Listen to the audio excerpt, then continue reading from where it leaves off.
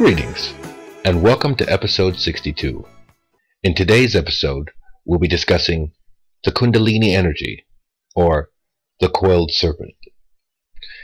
I've been putting this off for a while, but I figured I'd get into the more esoteric of the path and not just being more mindful. Okay, so if we're ready, let's get started. Now sit back, relax, and enjoy.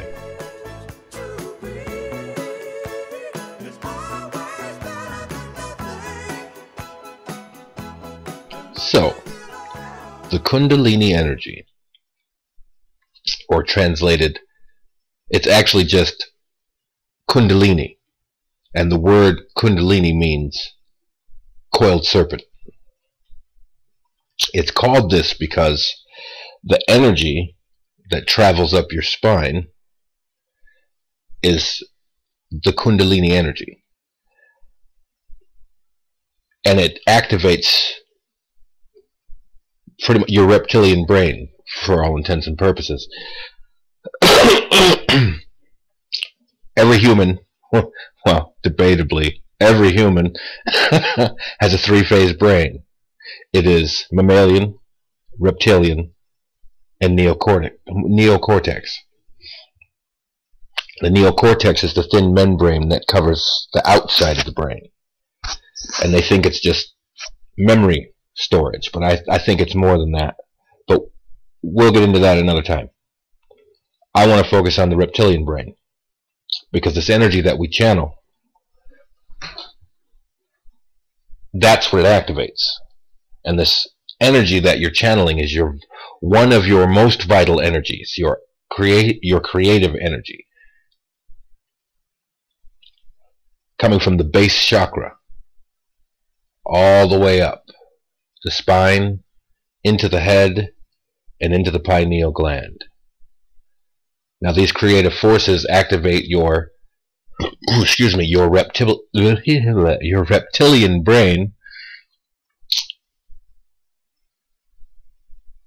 And I'm going to be honest, I'm not going to go by what they say in the books. I'm not going to go by things I've heard. I'm going to go by what it's done for me. Next to nothing. It empowers me. You can feel the energy. It enhances. It's like putting on binoculars for your regular eyes to your third eye.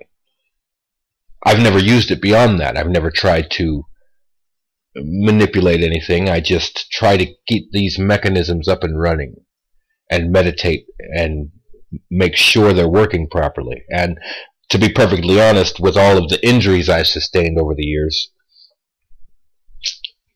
the flow of the energy isn't blocked completely, but it is constricted, and I don't have what is known as Kundalini crisis, which is when the energy rises incorrectly or is blocked. It can actually cause you physical pain. And I don't get physical pain, so to speak, but I can feel the energy shooting off in arcs in places, because that's where my injuries are. So I don't know if I need to go to a chiropractor or what have you, but the energy doesn't rise properly. And it's not that there's almost no way to do it wrong. You can do it too quickly. This is a process. I mean, if it's the first time you've ever done it, just slowly, ever so slowly. But after you get the hang of it, don't just flip it on like a regular light. Flip it on like a fluorescent light. Or what do you call them? Yeah, the fluorescent lights like you have at the school or something. You turn it on, and it takes a minute, and then it comes on. Don't just poof on. Just, let it rise as you breathe. Every time you breathe in, have it rise a little bit more.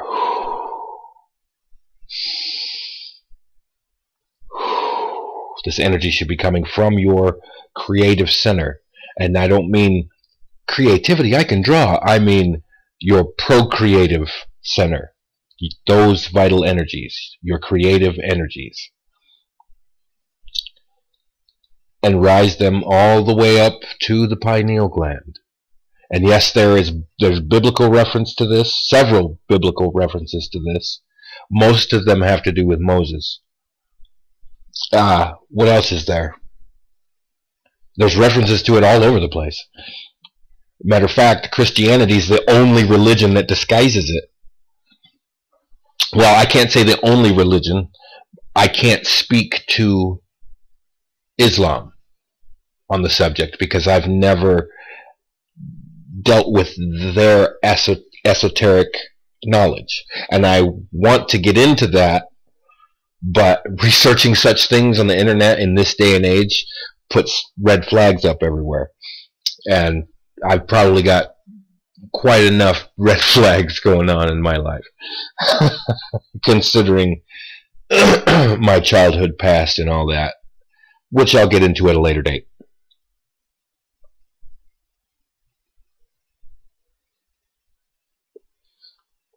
I'll do a more in-depth autobiographical video than my intro video that I made a long time ago. Wow, that video was crappy looking back. A lot of those videos were crappy. But not the point. The point is we're focusing on our energy. Now, I didn't mention this, but it is important.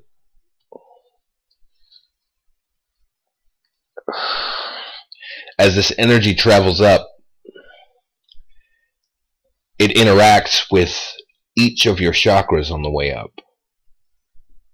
And then the rest of your chakras when it hits the brain. And some people are saying, the rest of your chakras? What do you mean?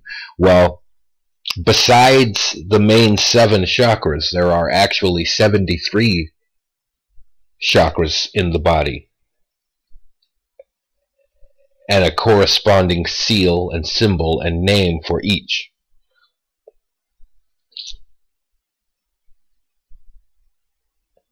We'll get into that later, but right now I just want to focus on Kundalini energy. The Kundalini. And the reason why it seems like people are going crazy nowadays is because the Kundalini is rising and people don't know what to do with that extra energy. They think, oh, let's just have sex. And yeah, hell yeah, let's just have sex. But that's not what the energy's for. What the energy's for is you gather it, channel it through your chakras. The picture that they would show you would be wheels, and the Kundalini energy is serpentining through these wheels, which is probably how it works, but I just need you to imagine this energy intersecting with your chakras. The energy is going to do what the energy is going to do. You just need to activate the mechanism slowly, carefully, because I've heard stories of Kundalini crisis, and just with the little spasms I'm getting, I would say be very, very careful with that energy.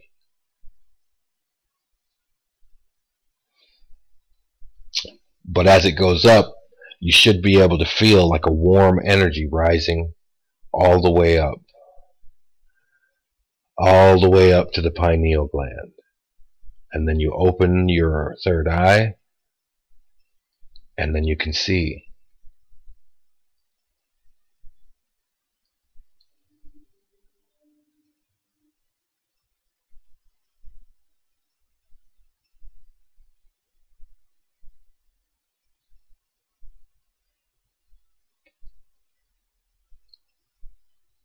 And so then what we're doing then is just focusing on that warmth. And it's a good thing I had the pineal gland one before this, because it's very important. This energy should show you what you need to know and what you need to be doing. And once, it's funny because when it's down here, it's like, woohoo, sex. But when you make it rise, that is the last thing you're thinking about is sex. And remember, having sex depletes this energy and makes this exercise less and less potent. That means whatever information you're going to glean, if you're going to meditate using this energy, if you're going to even just act in a normal fashion in your daily life with this energy, if you're having a lot of sex, it's going to deplete that energy. It's like riding around or trying to start your car with an almost dead battery. It'll turn over, but it won't catch. I don't know, I'm not telling you to abstain by any means. I'd be a hypocrite if I did. What I am telling you is to, if you want this exercise to come to fruition, you're going to have to lay off the sex for a while. A week. Anyone can do a week. And say on the 7th day, try the exercise. Do the exercise every day, just the exercise of it. And then on the 7th day, really channel that energy. Really channel that energy up there.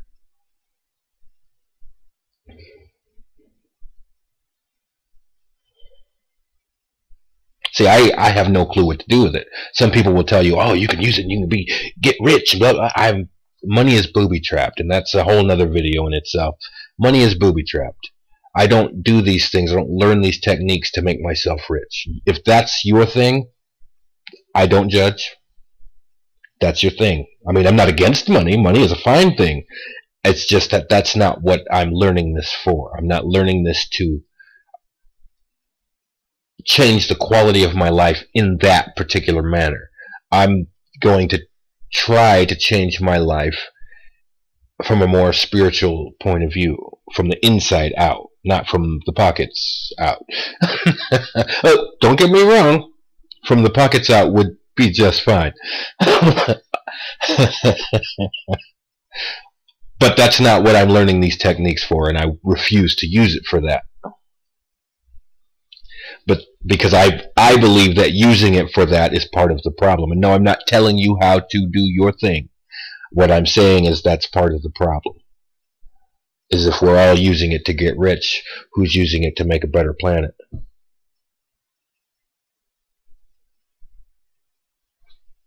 Think about that for a minute. I mean, I have my means to get wealthy if I so desired. I'm a musician, I'm an artist, I've got several things I can be doing. I'm in the middle of writing a book, we'll get into that later. It's a myriad of things. I mean, if I wanted to, I could monetize this channel. There's several things, and not just things that I could be doing. I could be helping other family members do things for themselves that they would like to get going. But because I'm trying to focus more on the inner world, the inner worlds, my focus isn't so financial, I guess.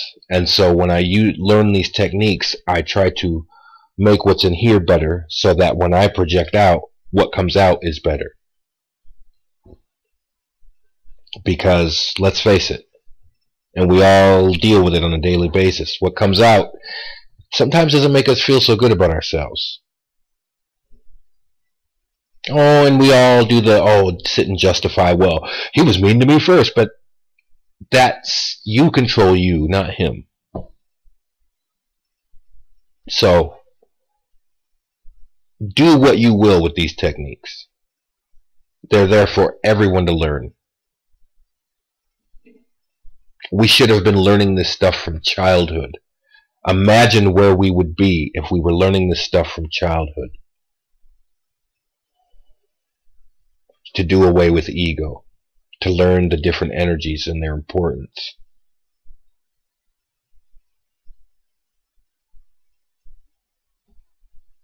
I mean, I could keep going, but what for? Your mind's already going in the list. This would be a much better place. Accessing certain parts of the brain using these certain energies can be scary at first, because you might end up going to a place you were not prepared to go. But I think that it is, what's the word? Imperative that we all learn these things because we're going to need to know them. Because, like I said, this energy is just, it's permeating everything. It's everywhere. And you see it. People are becoming more aggressive. People are becoming more sexually active. And it's not by accident. The Kundalini energy is becoming more and more forceful. And nobody's channeling it properly. They're channeling it out their genitals when they're supposed to be channeling it up their spine and into their brain.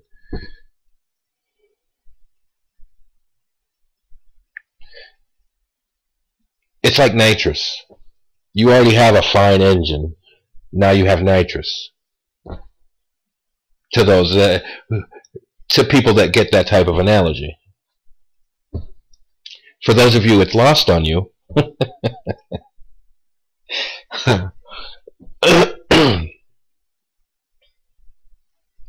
it's like having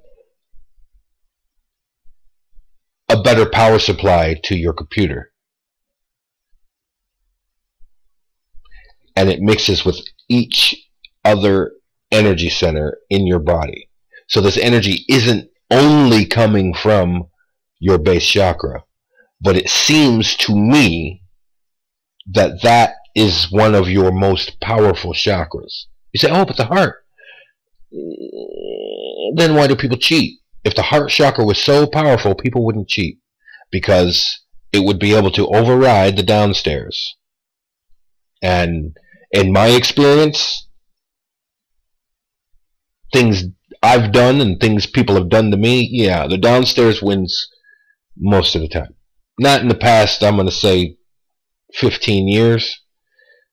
But it took a long time to get to that point where I could say the downstairs doesn't win anymore.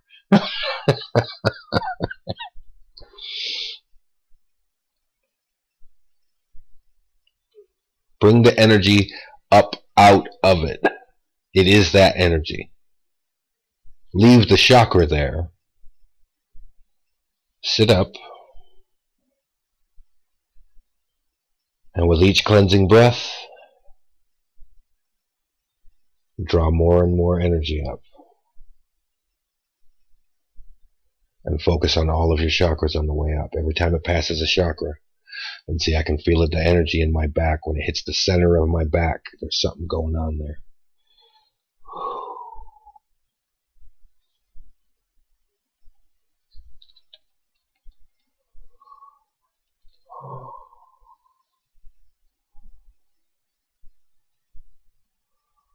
Oh, somebody was blocking my back.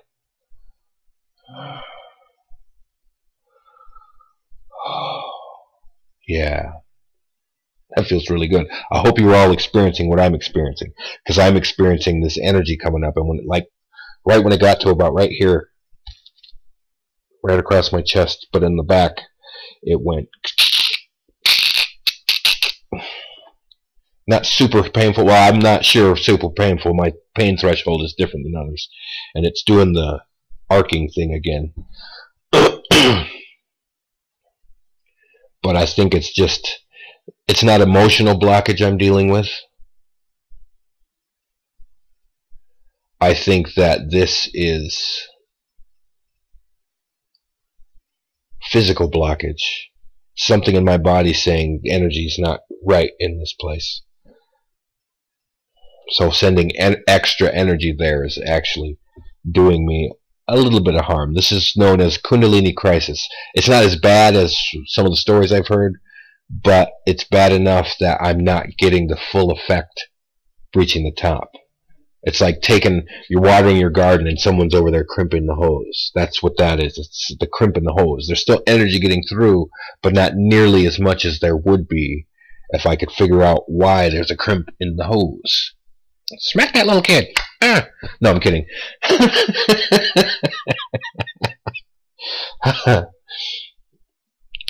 Oh.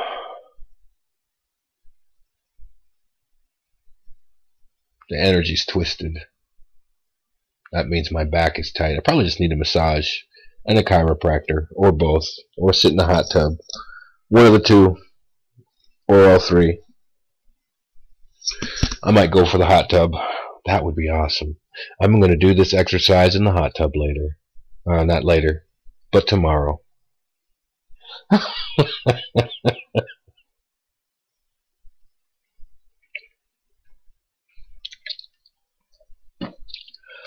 Oh, yeah.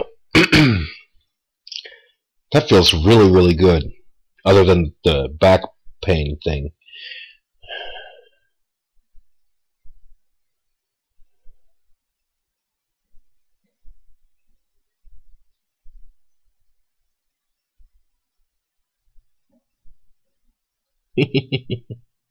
My thought form, buddy.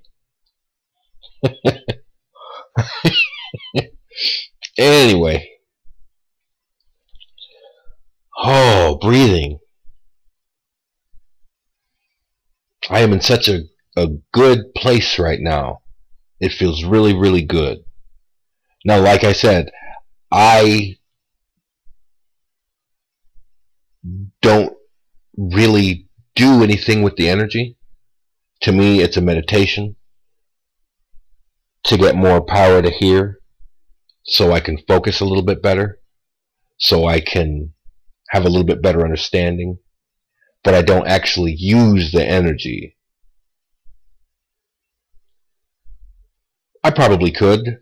I wouldn't begin to know what to use it for, and I'm not the kind of person to go willy-nilly experimenting and then say, oops, my bad. I used to, but not anymore. I'm not a kid anymore. It's not as easy to bounce back from mistakes as it used to be. But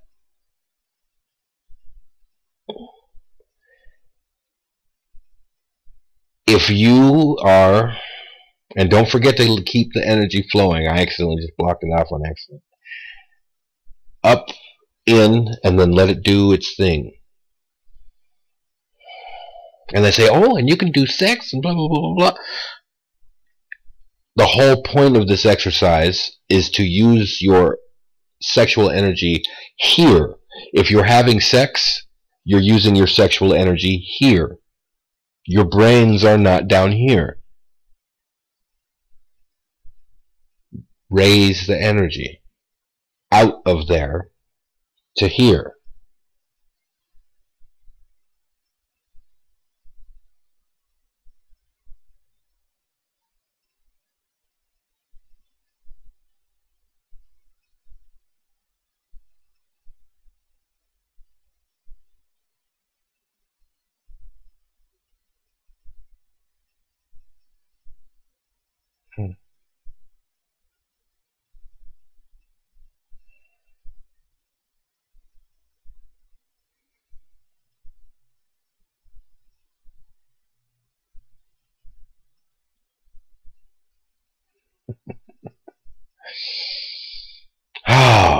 So when I'm doing videos like this and you see me go silent, it's because I'm trying to convey through a camera, of all things, what it is I'm feeling, and giving you a chance to breathe and practice what I've just said.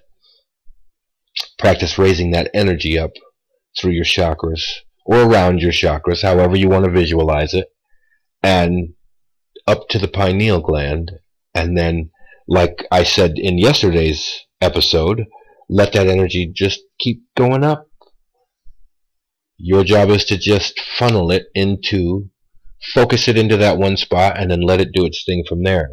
But up, not forward. We have a tendency to, when we focus, to focus forward. Try this one thing. Don't focus up, sideways, down. Focus into the pineal gland, because that's where the energy is going to go. Where attention goes, energy flows. So put your attention on the pineal gland. That's where that energy is going to go. And then let it do its thing from there. Slowly.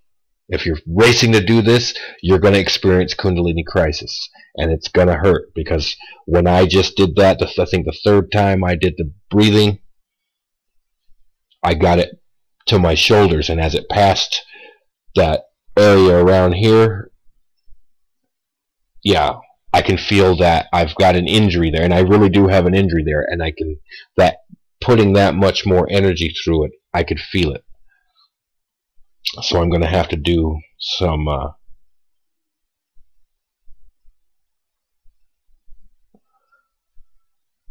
healing meditations, which means I need to rehydrate, which means a couple of days of water. Try and cleanse that negative energy out, because any injury is going to cause negative energy to develop in your aura and in just your bodily energy in general. And if I don't clear that out, that path is going to be blocked. It's like a dam being blocked.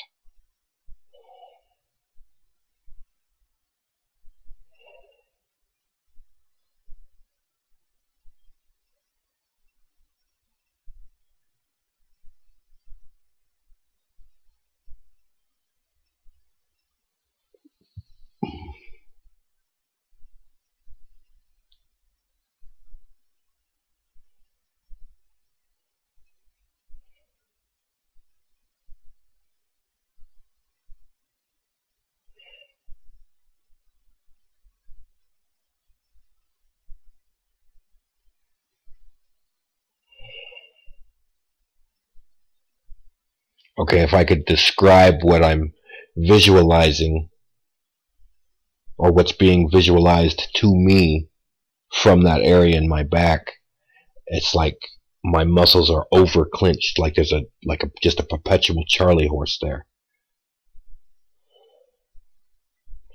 So I really just need the muscles to relax so that energy can just pass. Maybe my spine's a little twisted.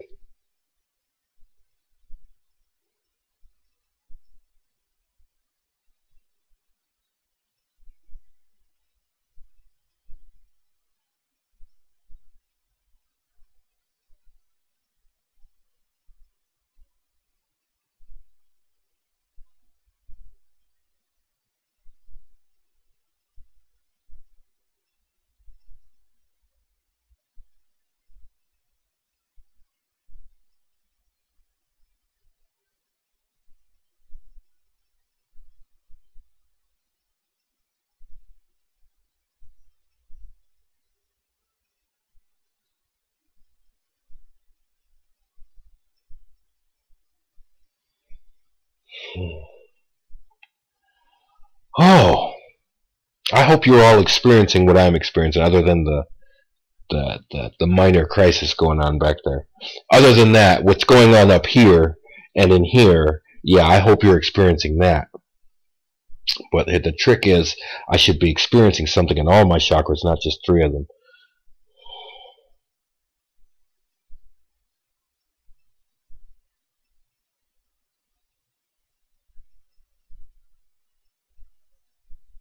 There we go.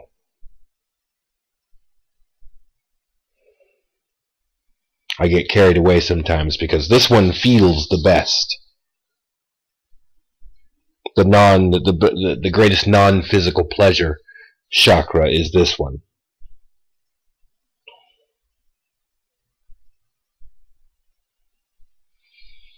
Feels really, really good. I can feel the energy. I can see the temptation to run amok with this. Shenanigans. That's all what's going through my mind. Shenanigans.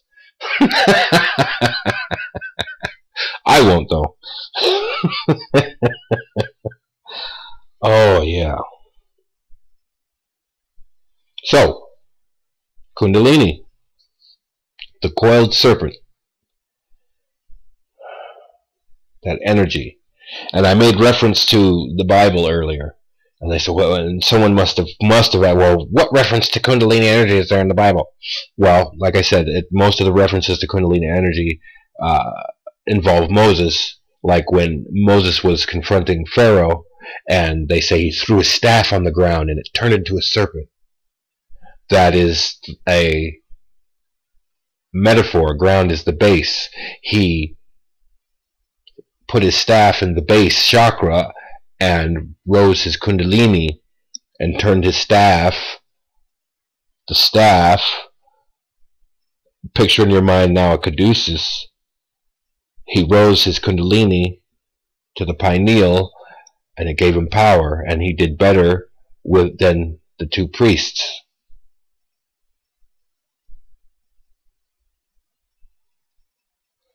The other reference is the parting of the Red Sea and making it across the Red Sea. Now, if you were to look at a person's back, or just see a person's body as it concerns just the blood vessels, you're parting the Red Sea, and you have to get there before the ruling house does, because you're not trying to use that. Now remember, passionate energy isn't just sexual energy. That drive to conquer also comes from there. So he had to get across the Red Sea